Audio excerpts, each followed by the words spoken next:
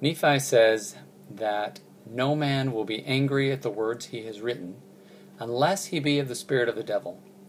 Now, why would Nephi make such a bold and interesting statement? Well, he gives us a list of some of the reasons why that statement is true, and a couple of those reasons include that Nephi's words teach us to do good, and they persuade us to believe in Christ. There is only one source of anger and animosity toward the Son of God. So if we feel ourselves becoming angry because Nephi is persuading us to come to Christ, we can immediately pray to God, ask for His grace, and He will soften our hearts and open our minds to receive these words in truth and in spirit. So let's see what Nephi is saying. 2 Nephi 33, 2-6. But behold, there are many that harden their hearts against the Holy Spirit, that it hath no place in them. But I, Nephi, have written what I have written, and I esteem it as of great worth.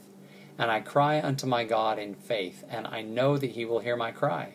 And the words which I have written in weakness will be made strong, for it persuadeth them to do good, and it maketh known unto them of their fathers, and it speaketh of Jesus, and persuadeth them to believe in Him, and to endure to the end, which is life eternal. And it speaketh harshly against sin, according to the plainness of the truth. Wherefore no man will be angry at the words which I have written, save he shall be of the spirit of the devil. I glory in plainness, I glory in truth. I glory in my Jesus, for He hath redeemed my soul from hell.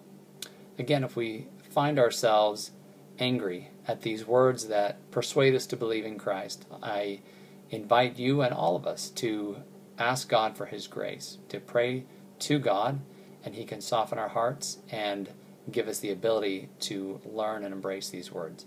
Until next time, happy reading.